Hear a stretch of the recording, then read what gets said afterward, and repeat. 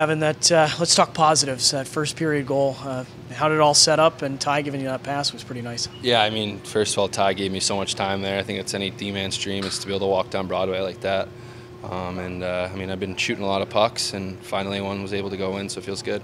Obviously, the way it kind of transpired in the hockey game, just what did it see from the back end for you guys, and what are some things you can clean up going into tomorrow? Yeah, I mean, the second period we were dominant. I mean, I love the way we played. We were having so much fun out there, and it was unlucky at the end to get a little breakaway cherry pick. But I mean, unfortunately, we came out in the third and they got another one, and we just weren't able to battle back and get another goal. But I mean, I just think I mean, it's a long year, and there's so many ups and downs, but you gotta stay even and have poise, and it all works out. Coach talked a lot about the power play and how many chances you guys really had.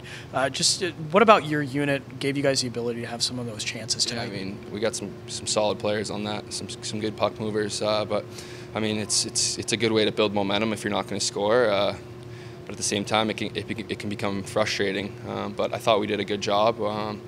We did well, and unfortunately, we just got to look for tomorrow and try to get one tomorrow. Just one big takeaway from you. What is the change for the team that's got to go into tomorrow to try to get the W? I mean, I love the way we played. For the most part, we just got to be a little hungrier. 50-50 battles. Just everything's so important. It's such a fast game out there. You don't even realize it, and before you know it, you're down 2-1. But we just got to be hungrier.